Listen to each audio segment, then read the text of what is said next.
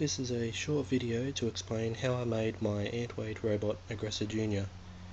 This is a 150 gram vertical spinner robot.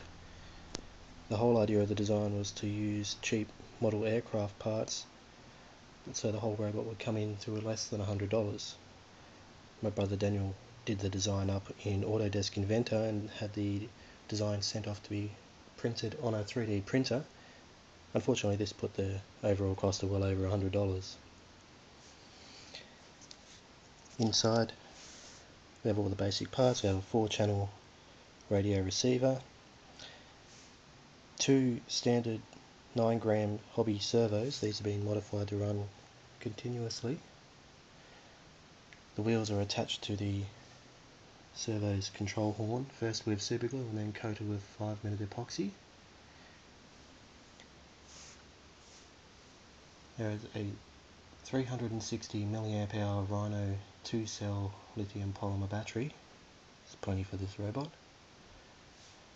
The weapon is a 2204 Turnigy brushless motor with a stainless steel blade attached. The blade is shaped so that one end is longer than the other. That way the robot has a lot more bite when it hits the opponent.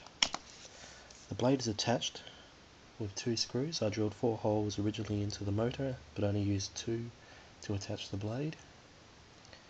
There are 2 nuts glued onto the motor to act as a counterweight to help balance the whole blade when it's spinning.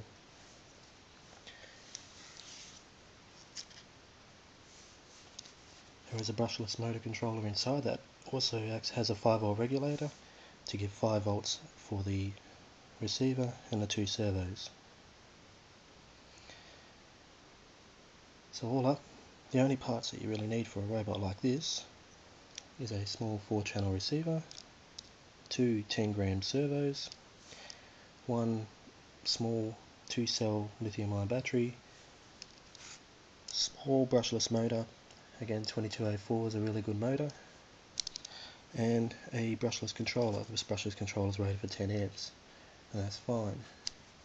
Spinning the disc, the blade that's spinning is about a total of 100 millimeters in diameter. That is plenty big enough for an ant-weight robot.